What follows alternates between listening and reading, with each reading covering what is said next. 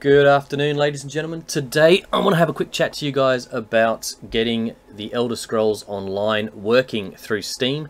Some people have issues with the launcher not actually loading, and that happened to me last night. So currently Steam's got a sale on Elder Scrolls Online. It is 40% off, and I ended up purchasing this last night on a whim. Downloaded the 60 gigs, clicked the play button, the launcher would come up, or the install of the launcher would come up. It would get to 100%, close the app, and nothing would happen after that. Now, how I fixed it. First of all, I tried many options or many ideas through the forums. One of them was to make sure Steam is running through administrator. To do this, you can set it to run administrator all the time by going into the properties of the shortcut, compatibility, run this program as administrator, make sure that's checked, load Steam and try running it that way. If it doesn't work, then I would suggest following the step that worked for me. Now this is quite simple, I will step you through it. So first of all, we're going to C drive. Now by default the users folder for Windows 10 is on C drive, going into users. Then we're going into the folder of the person we're currently logged in as. I'm currently logged in as that on my machine. Then we're looking for the app data folder. Now the app data folder may or may not be there for you guys. It is a hidden folder.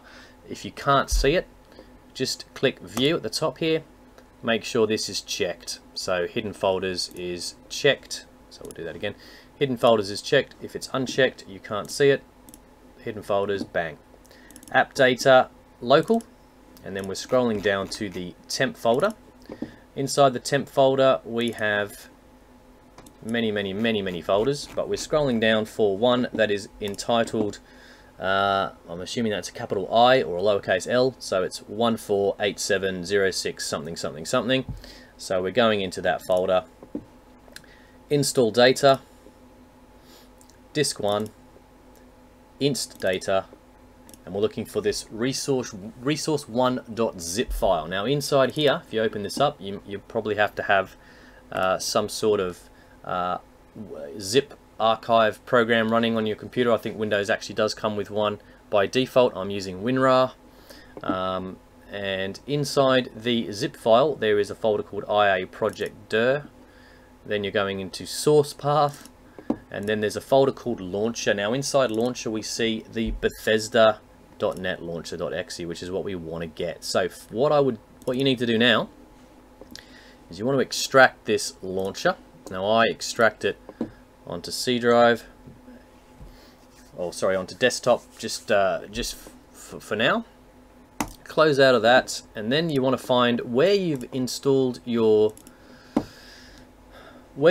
game through Steam. So my Steam library is actually on H drive, so you'll have a Steam library folder within your Steam folder as by default. So wherever your Steam's installed, there'll be a Steam library folder.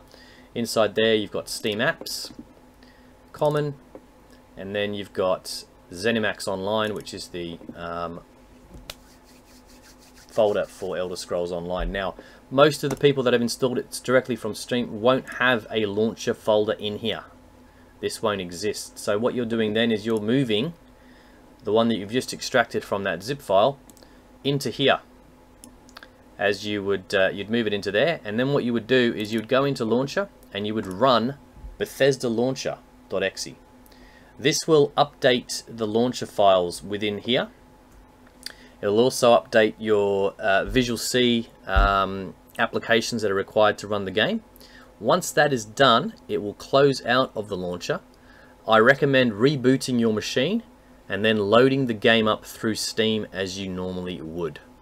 This worked for me. I had it working after doing this, and I had no issues since then. So I hope this helps you guys. Thank you very much for listening. Bye bye.